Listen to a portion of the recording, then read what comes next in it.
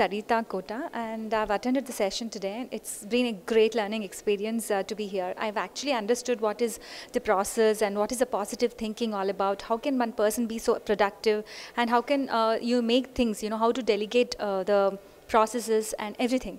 It was definitely a great learning experience being here today, and I never understood that I've been doing so many things since so many years, but there are so many processes associated, and how to be a leader. In order to be leader, what positive attitudes one need to have, it not just by doing any other work but has been assigned. Instead, you should have the attitude to carry forward and make others actually work. So I've already started practicing. So from I will do to I am doing. So already we have started. I have started, and I'm experiencing it.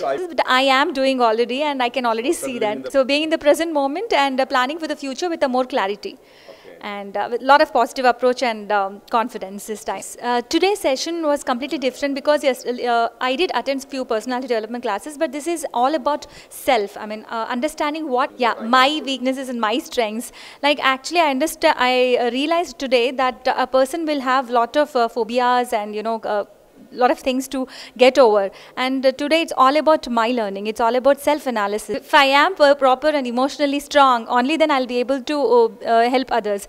I'm going to be in order to be helpful to others, I'll have to be first person to change myself. So I realized how important it is to have a self-analysis and self-awareness, and being conscious and aware of what you're speaking and what kind of clarity you should what I am speaking. So it's all about I, and I today really learned to be about what importance of I in my life. I would definitely suggest, I would definitely will want all my colleagues and all the freshers and the college going students to come to have a clarity of self, what you want to become and how do you want to become, and what kind of analysis you should have, the kind of clarity that you will get, the positive approach towards it, and definitely you can become a leader if you have the attitude to it. So taking the responsibility is most important. So I will take the responsibility. I am taking the responsibility from today onwards to be a leader. So I've already started my process. I hope you all will do.